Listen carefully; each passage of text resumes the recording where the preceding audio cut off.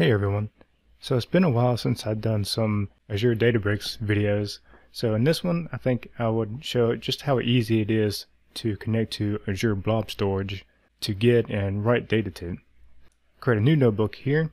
I'll just say Blob Storage. It's going to be Python, and I already have a cluster running. Alright, and a couple of things here. Going to need our storage account name. This is just the name of our Azure Blob Storage account here. So I have one called Databricks Demo Storage.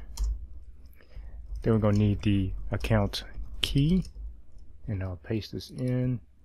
And I'll be regenerating this key after this video, so it's okay that y'all can see it here. And I'm going to create a variable for the container I'm going to use, which is called input. So run that real quick.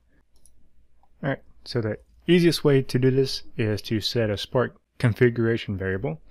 And to do that, we do spark.conf and then .set on that.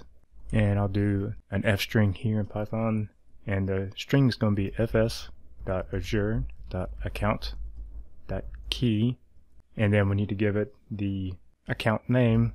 So I'm bringing the variable here towards account name, and then .blob.core.windows.net, and we need to set the account key to this variable here, so that's a second parameter, and that's where I send my storage account key. So we run this, that got run, and now let's use the dbutils.fs.ls command to take a look at our storage account. And we can do that with specific address here, wasbs :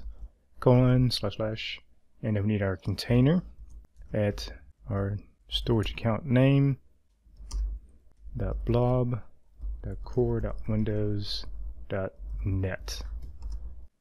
Oh, it's like I messed up here. Storage account key was in place of storage account name, so let's rerun that, and I'll rerun our ls command. There we go. We have one item. It has to retrain housing data CSV. And by the way, we can also use the fs magic command in here with ls, and then use the wasbs. I think in here we have to type it out manually instead of using our variables up here. Databricks Demo Storage .blob.core Windows net. There you go. We get a much nicer display here, but we still get this one item returning back. And we can see what's on there, but let's actually read this file from there. Make sure that works okay. So we get a data frame, and we do spark.read, and we do a couple options here. First, the header is going to be true. That has a header on it. Another option, and we'll say infer schema. We'll tell it to try to infer the schema that's in our data set here. And the last option, give it a delimiter. It's going to be a colon, and then the CSV. Do another f string here, and actually we're going to pretty much take this same thing here. It's going to be the retrain housing data.csv. Alright, so that ran successfully. It looks like we have our schema here, and we can also do a df-show to show our data here. That looks good. So we're able to read from our Azure Blob Storage here. Another thing we can do, we can actually mount the storage into a Databricks file storage. And to do that, we do dbutils fs.mount. It's going to take a couple parameters. The source, it's going to be this same thing here that we use to read in our storage account.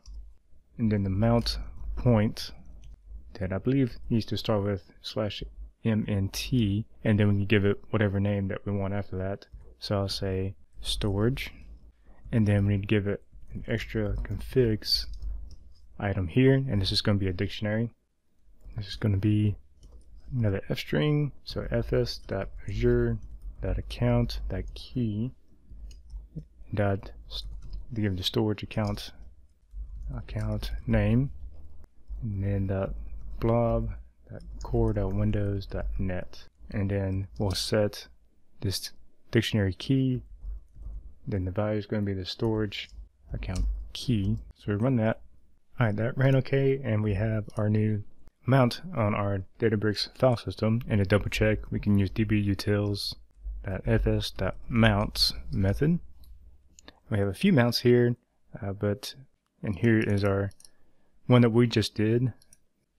And we can kind of do the same thing that we did up here when we read from our Azure storage location. We can do the same thing and read from our Databricks mount here. So let's change this. We'll need an F string here. So /mnt/storage, and then our dataset that we want. Alright, that ran successfully, and we'll do another show just to make sure. And there we go. We have all that there. We can also write to our Databricks storage as well.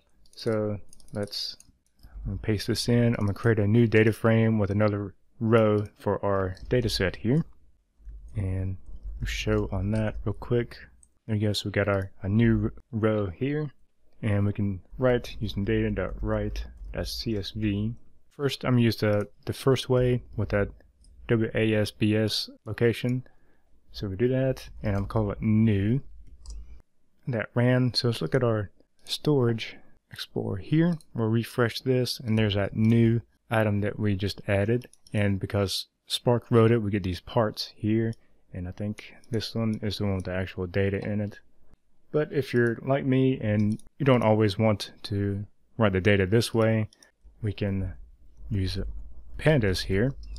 And the Spark data frame has that toPandas method on it, so it creates a pandas data frame. And with our pandas data frame, we can do toCSV on it. And I'm going to write it to our Databricks file storage here. So I do /dbfs/filestore/tables, and then I'll give it a name. I'll call it pandas.csv, and I need to tell what encoding to use. So I use UTF-8. Helps if I spell my variables correctly. There we go. That ran. And just to double check our pandas data frame, we can do a head on it. There we go. There's our one item. And we can double check our Databricks file storage using the fs magic command. So dbfs:/filestore/tables. And there it is. It's our pandas CSV right there. And another way I want to show is, other than using the built-in Databricks ways that we showed up here, because this is Python, we can also use the Azure Blob Storage Python SDK. And we can install that using dbutils.library.install py. And it's going to be the azure.storage.blob library that we're going to install. So that installed correctly. And next we need a connection string to connect to our blob storage. So I just paste this in. Once again, I'll be regenerating this account key. We'll import from azure.storage.blob. We'll import blob client class, and then we can create a client using blob client.from connection string. We'll pass in our connection string, give it a container name of input, and then the blob name is going to be pandas.csv. And because we have the file in our Databricks file storage, we can open that up. So with open and then /dbfs filestore/tables, and then pandas CSV. We're going to read in the bytes, then as f, and then the client to upload blob, and then pass in the data. So do that. So that ran real quick. We'll refresh this, and there's our pandas CSV right there. And just to double check, we can actually download this as well. So new data, so do client.download blob, and we can view it, new data.content as text. There you go. So it downloaded a file from Azure Blob Storage. Alright, so I'll end things there. There's just a couple ways in which you can interact with Azure Blob Storage within your Azure Databricks notebook. So I hope you enjoyed the video, and thanks for watching.